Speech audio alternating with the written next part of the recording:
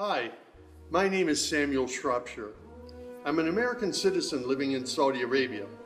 I came here in November 2011, not knowing anything about Islam or the Prophet Muhammad, peace be upon him. Most of what I had heard was extremely negative. In America, our news channels boosted their on-air ratings by regularly sensationalizing breaking news of terrorism.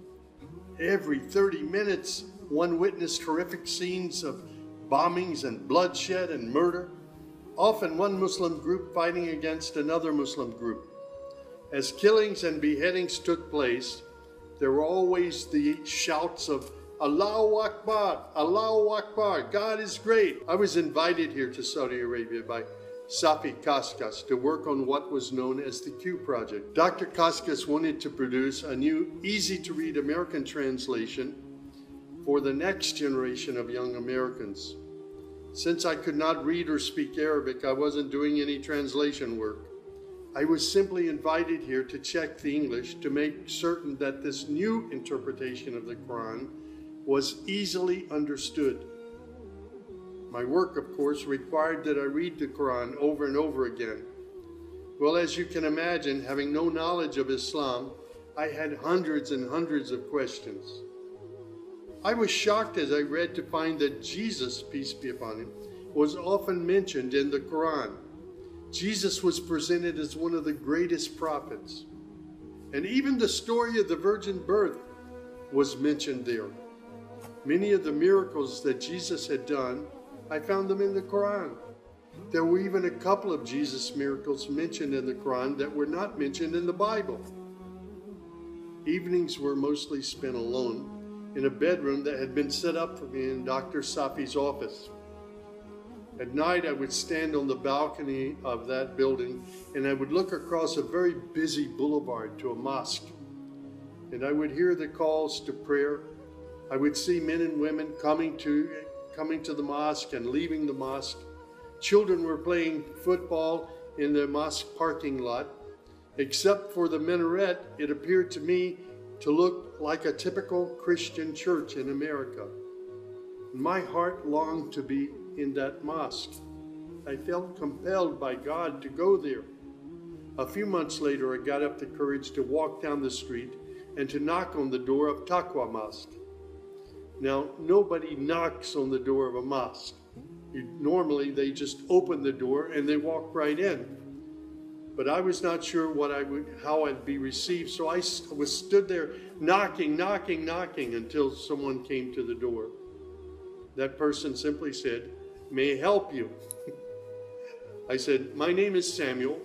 I'm a Christian from the United States. Is it okay if I come inside?" And that man, Shafiq Zubir, who was the caller to prayer, he reached out and he hugged me and he said, "Of course, come in." I sat in the back of the mosque during prayer times for 3 days. I didn't understand what was going on. I saw men standing, bowing, putting their heads to the floor as the Imam led them in prayer. I had little knowledge about what was happening, but I felt God's presence in that mosque. And the men of Taqwa Mosque were so friendly to me. After 3 days, I asked Shafiq if he could teach me the first surah of the Quran, Al-Fatiha. This was a necessary element in praying the 5 daily prayers. I was memorizing sounds, but I didn't know what the sounds meant. So I started comparing them with an English translation I had, and I realized that there was nothing in Al-Fatiha that was inconsistent with Christian teaching.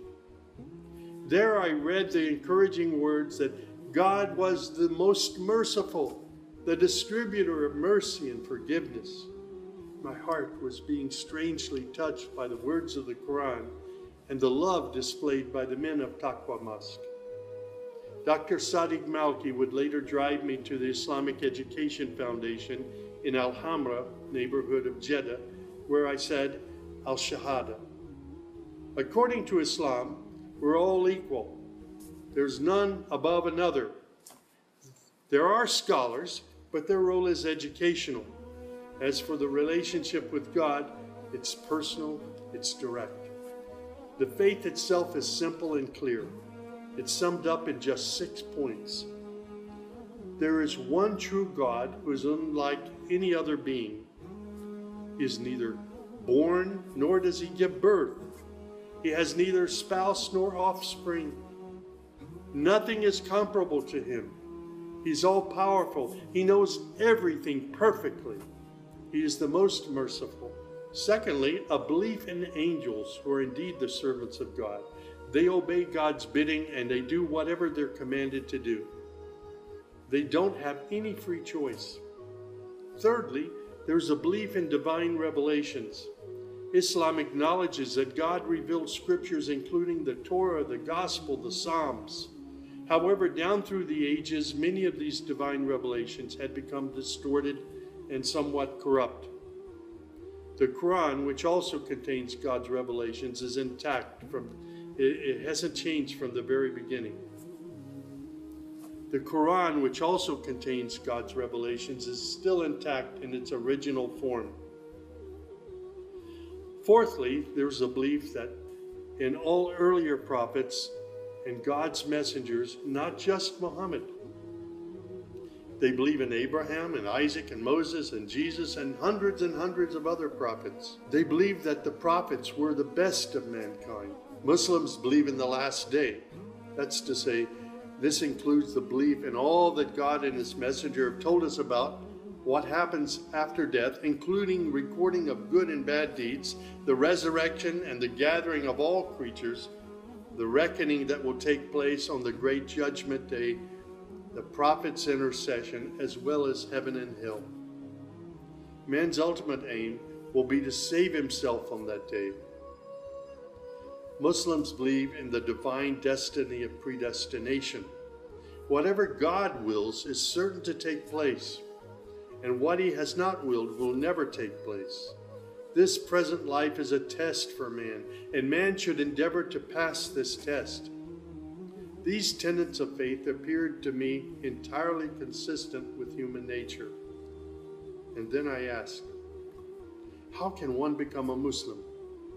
My search showed me that one needs to fulfill 5 specific duties, which are called the pillars of Islam. These are: first, a declaration to believe and to say verbally, I witness that there is no other deity other than God, and that Muhammad, along with all the other prophets, is God's messenger. Prayer is an important part of a Muslim's life.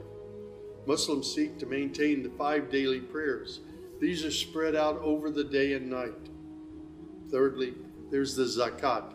2.5% of one's property is an obligatory charity, provided that one owns more than a certain threshold and holds it for a year. Then there's fasting. Fasting is an important part of the Muslim's life. Muslims fast throughout the month of Ramadan. They do this every year, abstaining from all food, drink, and sex, from dawn till sunset. One must also refrain from futile arguments and quarrels and forbidden things.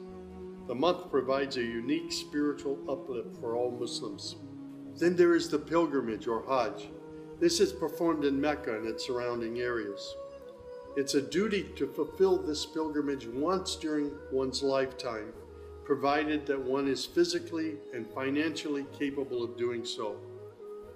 People often ask me, Sam, how did you become a Muslim? In the church was a library, and in that library were children's books. One of the books my mother got over and over again was called The God of Abraham. In that book were beautiful color photos of camels and deserts. She would read me the story of Abraham, how he was commanded by God to leave his mother and father because they were worshiping idols. She would pause and she would say, Sammy, you always have to pray to the God of Abraham. There is only one true God, the God of Abraham. My commitment to God has been strong and enduring since my younger years.